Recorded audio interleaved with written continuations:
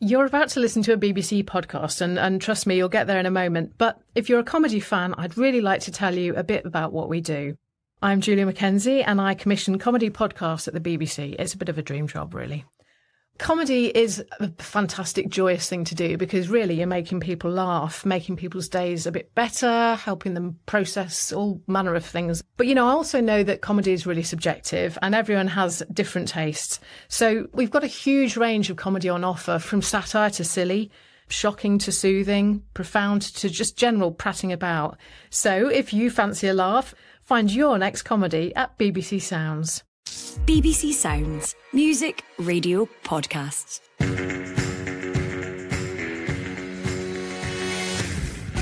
Hello and welcome to the Scottish Football Podcast with me, Jonathan Sutherland, bringing all the news, insight and analysis you need each day, delivered in less time than a Todd Cantwell substitution.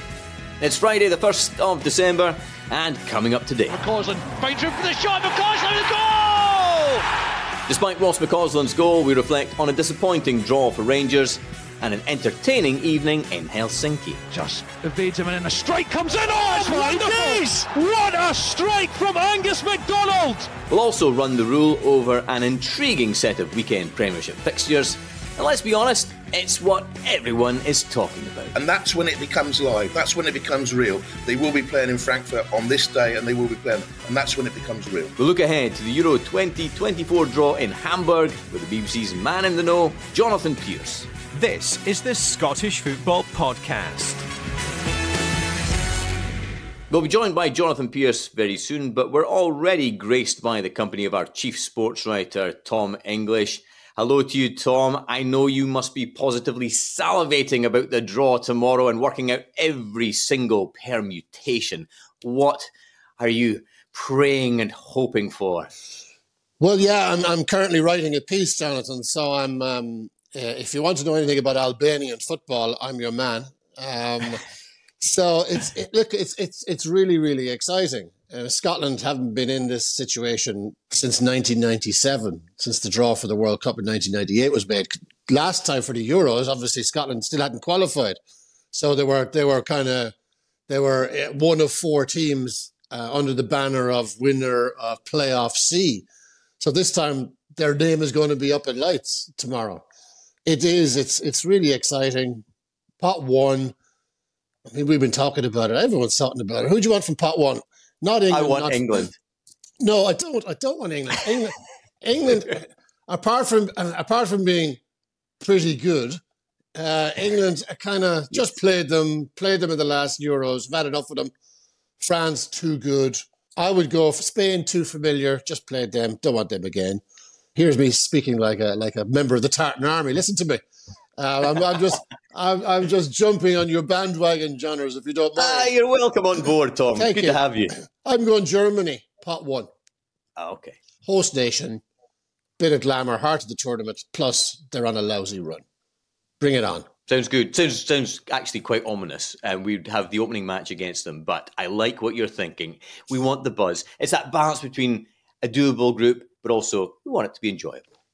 I'm looking at Albania in pot two, and I'm hoping Luxembourg qualify through the playoffs, but I think that's probably pie in the sky. Well, I look at pot two, and Hungary, Turkey, Romania, Denmark, Albania, Austria, and you're thinking, they're all winnable games. They are all winnable games. They're all losable games as well. They're not stellar names, but you look, Turkey, to be avoided, they won the group with Croatia in it. Romania won the group with Switzerland and Israel in it. Hungary, they won their group. They're not big name teams, formidable, intimidating teams, but they've done well to get to this point, and they're trappy. They're trappy. So, again, I'd probably go for Romania, maybe. And this is all part of the crack. Everyone's doing this, right? It's great fun.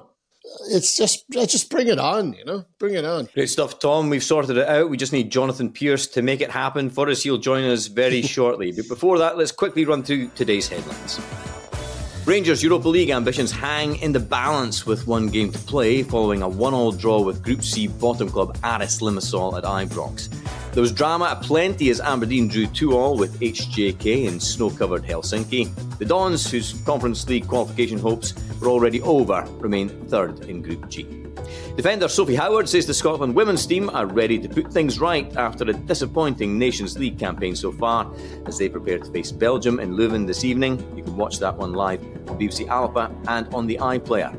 And all eyes are on Hamburg as Scotland await their Euro 2024 fate, with the tournament draw set to take place there tomorrow.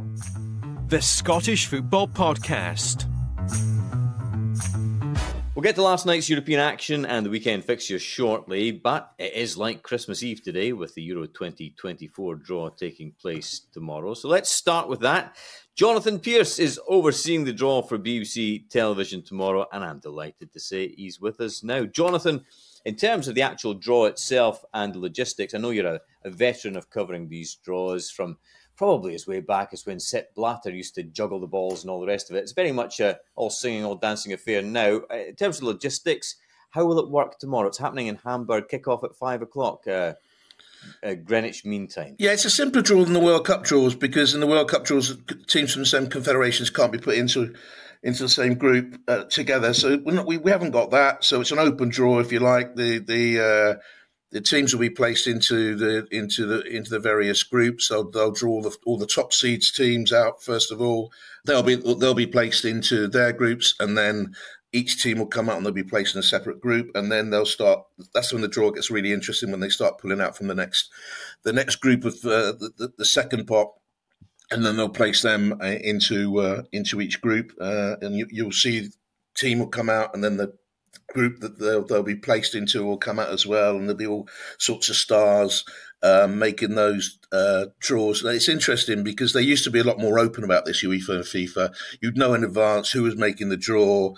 You could go into dress rehearsals and see it. Those days have gone now. It's all so super secretive. I mean, I don't know why they don't want you to know who drew who in which dress rehearsal. You know, why don't they want you to know that? Are you excited? It's feeling like it's becoming real.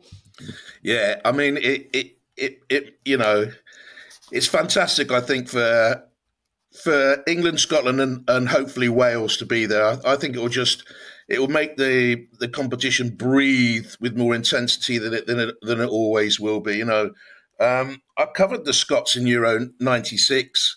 I did their games for the radio and loved it. And I was involved with them as well, in charge of the radio station that covered them in the World Cup in Italy and so on, and in the Euros in Sweden. So I know what it means to have the Scots there with the English, and as I say, and the Welsh would be fantastic.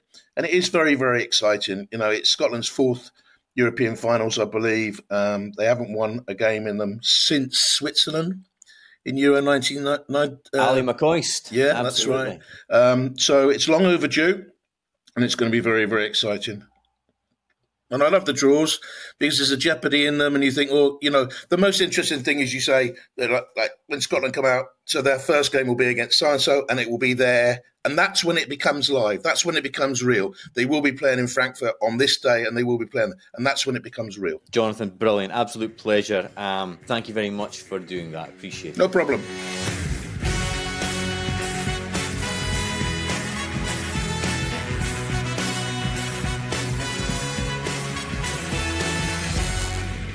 Right, let's get to the European action. Tom English, draws for both Rangers and Aberdeen last night. Let's start at Ibrox. What did you make of Rangers' performance overall? A real missed opportunity? Definitely poor. Playing against a weak enough team that they should be beaten at home. And I think the Ibrox crowd made their feelings known at halftime and full time. That's not good enough. The team, again, that Clement picked is weird. I think any Rangers team with Sam Lammers in it, and I don't know if picking on him, but I'm going to. Any team with him in it is a weak team because I just, for the life of me, and I'm not the only one, don't see what he does. And you accommodate Lammers in that position, you move Cantwell wide into a position that's not his natural position. So I think you got the worst of all worlds then. I don't know why Lammers is in this team. Cantwell, I think, is a little bit inconsistent, probably the kindest word. But give him a chance in his best position. And obviously, he was hauled off early. I think McCausland should be in this team. I look at the Rangers players, Jonathan, the ones that they've signed, Lammers, Cifuentes, Dessers, and I think, is there not young Rangers players? And I'm constantly told that Rangers have good young players coming through, McCausland being one, Bailey Rice being another, although he's only a kid. Are there not players there who could go into the team or into the squad, come off the bench, that would be a better option than spending millions of pounds on these guys who don't seem to be up to it at all? McCausland is proof of that. I think he's having a really, really good start to his Rangers career. He looks a very confident kid. I don't know, Clement's still figuring it all out. But, I just thought that was a very, very poor performance, a weak performance, not helped by Cantwell being out of position and Lammers being in the team, when I don't think he should be anywhere near it. It's a really interesting one going forward to the weekend. Rangers will be at home to St Mirren. And let's speak about Todd Cantwell. It must have been a hugely painful moment for him to be subbed off in the first half, obviously. And you've mentioned about positionally. What do you think this means for Todd Cantwell going forward? I don't know. I would love to sit down with Clement and pick his brains on what he thinks of all of these players. I know it was a kind of a tactical thing, but obviously he wasn't happy with the way Cantwell was playing. He wasn't happy that he wasn't following instructions. That didn't sound great for Cantwell. And I think Cantwell, he has a bit of an attitude, tick-tock, Todd, all the rest of it. I'm not sure that's working well with Philippe Clement, who looks like a no-nonsense manager. I don't think Clement spends his evenings looking at TikTok. So I think Cantwell has a lot of convincing to do, but I think a lot of them have. I think his place is in jeopardy. But I would say, move him into his best position. Give the guy the best chance he can have. And Lammers needs to go out. I'd start McCausland, and I would look at some other younger players that Rangers have and bring them in. Cifuentes doesn't look up to it to me, So I think it'll be very interesting to see what happens at Rangers in January, if they could do any business, and as Clement makes value judgments on players, who survives and who doesn't. As for Aberdeen in Helsinki, a challenging night for players and our intrepid sports sound team in the Finnish capital, I think it's fair to say. Let's get a flavour of an unusual evening. They're used to snow and they know how to handle it. That's certainly the case here, how quickly they're clearing the pitch, isn't it? It's very impressive. You can see that in the streets around the place and things like that as well. And I'm just glad that these Christmas songs aren't 500 decibels louder, too loud, sorry. It's a pleasant change. It's a nice little interlude, and now the Aberdeen fans are hitting the tractors with some snowballs, and so I mean that's not going to help with the clearing of the pitch, I have to say. But Craig Sampson, the goalkeeping coach for Aberdeen, is out, and Kel Roos is on the touchline down in front of us getting balls pelted at him, and the players from Aberdeen are back out. They're running onto the pitch. Just like a winter wonderland. What a lovely atmosphere. I noticed some of our Sports Sound reporters, bottles of water freezing at the match, and obviously snowball fights broke out as well. But in the end, I guess a spirited comeback from Aberdeen. And, well, they might be out, but have Aberdeen got a feel-good factor, do you feel, overall from this European adventure, Tom English? I think it's been a good campaign for them, Jonathan. They've 3 draws, 2 defeats, both by a goal. It might have been a whole lot better. They should have beaten HJK at Pittodrie. They should have beaten PAOK at Pittodrie. If they win both of those games, and they should have won, they'd be sitting on 8 points, and they'd be banging contention for first or second place in the group. So you could say positive. They have acquitted themselves well, but it could have been better. They could still be in Europe. I think for a team that's just getting back into group stage football, and that kind of really testing regime of European football, domestic football, European football, domestic football, for them to just be parachuted into that, I think they've done well in Europe. It's to the detriment of their domestic stuff, unquestionably, because I think they are in a false position where they are. But once Europe is out of the way, once the turn of the year comes, I think Aberdeen should accelerate up the table. They should. They need to, because their domestic form has been really poor, albeit they're in a cup final.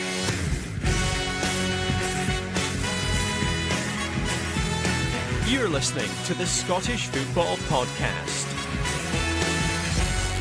Now let's turn our attention to the weekend. Saturday's Premiership fixtures are Kilmarnock versus Hearts, Livingston versus Ross County, and Motherwell versus Dundee. While on Sunday, Celtic travel to St Johnstone, Aberdeen are at Hibs, and Rangers host St Mirren.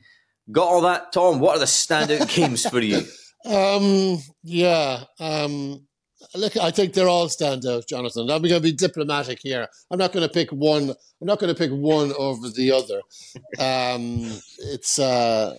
think they all have a certain appeal. Put it that way. How about you? Aberdeen travelling to Hibs, I think, is quite an interesting one. If we're talking about Aberdeen putting their European exertions aside, and obviously the challenge for them now will be to finish third, but then that's also the challenge for Hibs and for Hearts and St Mirren as well, obviously. Absolutely. Hibs, they've won 2 in a row for the first time in a long time in the league. So it looks like they might be getting a little bit of traction there, but this is a big examination for them. That is a big game, 2 of the Scottish giants in inverted commas. I think that's a good one. I'll be glued to that in the studio beside Big Kenny Mack. I'll be mopping his brow as normal on a Saturday afternoon, Jonathan. Whenever a goal gets in, the big man gets very excited. I'm hoping for a bit of controversy. Oh, I've never seen a man love football controversy more than the big man. It keeps that hour and a half from 5:30 to 7 o'clock going, as well as the entire afternoon. Honestly, so you see him. He's in the studio praying for VAR controversies or something that elevates it above the football and that creates a row. And I think when I'm in the studio and Mikey Stewart walks in, he's going, "Oh yes, here these two they'll be skin and hair flying now." He loves it. Can't get enough of it. Happiest man in Scotland on a Saturday afternoon is Big Kenny. Absolutely. Big weekend at the bottom of the table as well for everyone to enjoy. Home games for Livingston and Motherwell. Livingston at home to Ross County, Motherwell at home to Dundee, and both desperately in need of a win. It'll get quite desperate and nasty, you kind of feel at the end of the season at the bottom of the table as well, Tom, don't you? I do. And you look at, we talk about, the league is very competitive and there's only a certain amount of points separating third from 12th and all the rest of it. There's a reason for that. It's because the league isn't very good this year. Outside of the top 2, and you could maybe even include the top 2 in that they are not. Celtic, I think, are not particularly great this season. Rangers are flawed again. Fully expect Celtic to win the league, but still, they're not great. You think a step back this season, you feel, Celtic? I do. They've drawn 3 games. There's a couple of other games in the league, but they've won by a goal pretty late on. They're not blowing teams away with a regularity that you might expect. They have injuries, unquestionably injuries, but I don't think Celtic have hit their stride yet. Rangers still kind of up and down under Clement, still feeling his way into it. Like St Mirren, they've won 2 in 8, I think, in the league, and they're still sitting third. Nobody's accelerated past them, although teams underneath them have a game in hand. So that might change if St Mirren don't pick up. And at the bottom, Livy, you can't say they look doomed because there's a tiny points gap there, right? And we're only in December. But they look like they're struggling. I think Ross County will get a lift with Derek Adams. They already have. Yeah. So it's interesting, but let's be honest. And I know we're all trying to big it up, and people will be accusing me, "Oh, you're talking Scottish football down." I'm not. I'm just being realistic. I don't think this league this season is all that good. I think we've seen better versions of this. Maybe it'll improve second half of the season. But there's a lot of teams, Aberdeen, Hearts, Hibs. All the bigger teams haven't done it yet. Hence why Big Kenny ramps up the controversy. Yeah, see, maybe Kenny's kind of controversial gene is rubbing off at me there because Kenny would love this chat, Jonathan. I'm half expecting him to appear on this pod, saying, "Oh, Jonathan, move aside. This sounds like a show for me." That's all for us today. Many thanks to Tom English and Jonathan Pearce, and thank you for listening. As ever, stick with us for all your Scottish football this weekend. Sports Sound on BBC Radio Scotland will have all the action live, and Sports Scene on the BBC Scotland channel will have all the highlights, 7:30 on Saturday and 7:15 on Sunday. We always want to hear from you, dear listeners, so if you have any comments or questions about anything relating to the game in this country, get them in to scottishfootball@bbc.co.uk. And remember, you can get us wherever you get your podcasts, so if you haven't done so already, just search for the Scottish Football Podcast and hit subscribe. Scottish Football, the gift that keeps on giving. Thanks for listening. Just a quick reminder, the Behind the Goals podcast is available every Tuesday with me, Rachel Corsey, and me, Leanne Crichton. It's your one-stop shop for our take on everything that's happening in the world of football. Just head to BBC Sounds or wherever you get your podcasts and search for Behind the Goals.